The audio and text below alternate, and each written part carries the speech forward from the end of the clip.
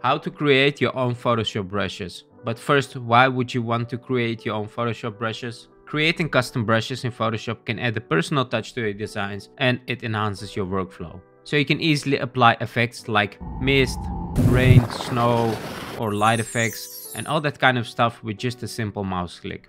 Another reason to make custom brushes is to actually sell them. You can create a lot of custom brushes and put them into one pack and sell that to other people. So there are a couple of ways to use custom brushes. You can either use stock photos and turn those into brushes.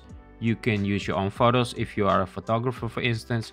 Or now we also have AI, and with AI you can also create really cool own custom brushes. So I'm going to show you exactly how you can create custom brushes. It's super easy. It's just a couple of steps that you need to remember, and I'm also going to give you a couple of tips to get the best brushes.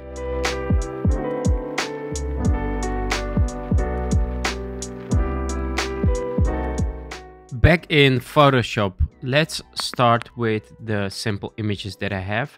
So first of all, I'm going to open this photo. This could be a photo from a stock site. It could be generated by AI, or it could even be your own photo. So I'm going to create a brush from this smoke effect. Now, first of all, what we need to do here is we need to get rid of the color. So we could either press Ctrl U to bring up the hue and saturation and drop the saturation like that, or we can add a black and white filter. I would go for black and white filter because that way I can move these sliders and get a nice contrast. So you want to make sure your pattern here is good visible, right? So I'm going to increase the cyans here because the photo was more like cyan, just like that. Now, the next step here to do is to make sure the background black is really black and not dark gray. So for this, the best part to do is press Ctrl or Command L to bring up the levels. Here it is. And then if we select the black picker, we can define where our black is. So when I click there, it's making sure the background is black and not dark gray. Now I'm going to press OK.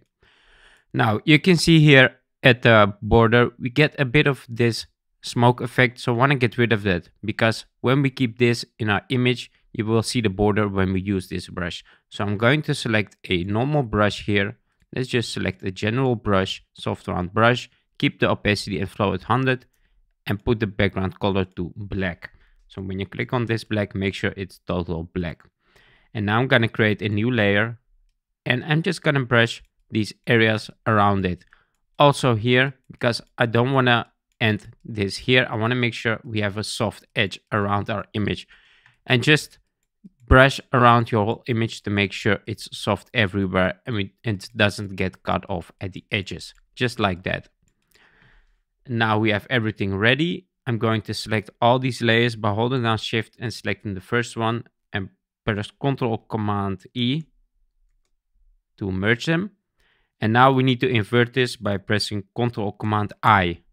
And as you can see, the background gets white. And now we can define this as a brush. So make sure your background is totally white. You're gonna press Ctrl L and press this again and then click there. So now you're making sure it's white.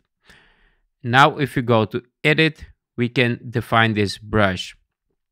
You can see the define brush is here, define brush preset. If you cannot click this, that means that your image is too big. When we go to image size, make sure it's not bigger than 5000 pixels, because if it's bigger than 5000 pixels, you cannot make a brush of it. So that's the limit. So keep it at 5000 max. Now I'm gonna go here again and then define brush preset. And here I can give it a name like smoke 1, press OK. Now let's do one more with a different kind of image. So for instance, if you have an image like this and you want to make a brush out of this, we can also do that. So first of all, let's press Ctrl or Command L to bring up the levels. And now I'm gonna select the black picker and click on the black, and you can see it got a lot darker because it was gray. For this kind of images, I wouldn't brush the edges because this is like all over this image, and when you use a brush like this, you're probably gonna apply it to the whole image and not just an area, right? So we made this black, and now I'm gonna press Ctrl Command I to invert it to make it white, and then I'm gonna go to edit, define brush preset, and you can see here I cannot press this That's because the image size is too big. Let's see the image size. Here it is, 5184. So if I change this to 5000, then go to edit, define brush preset. Now I can click this. And let's name this Snow 1, for instance. Now you can also use brushes to images. Like for instance, if you have an image like this, make sure to first crop your image. Let's make it smaller like that, so you don't make a brush from the outer parts, just the image itself, just like that. And you want to make sure to get rid of the colors. So let's press Ctrl U for this one, for instance, and get rid of the saturation. And now I'm gonna press Ctrl Command L and pick the black point like that, and then inverse it by pressing Ctrl Command I, and then go to edit, define brush, and let's name this a rose. And now you can see when I open up my brush panel, these brushes are here. So if I make a new layer, let's make it black, and then I'll select one of these brushes, I can apply these, or maybe the other one. Let's try the other one, the rose. And you can see we cannot create colorful brushes. They are just black and white. And the first one, smoke, here. And that's how you make brushes. Now let's export these brushes. So let's go to the brushes again. And you can see here I created these brushes. When I press right mouse, I can export them, or I can make a new group. Let's make a group, brushes. And now they are in this group, which we just created. And if you, for instance, want to sell your brushes, or you want to upload them or send them to someone else, you can just export these brushes. So let's here select these brushes, export selected brushes.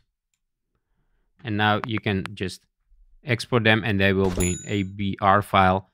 And that file that can be opened up by someone else, and they will import these brushes into their Photoshop.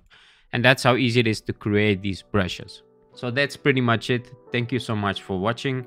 If you want to learn more about Photoshop, make sure to check out one of these videos.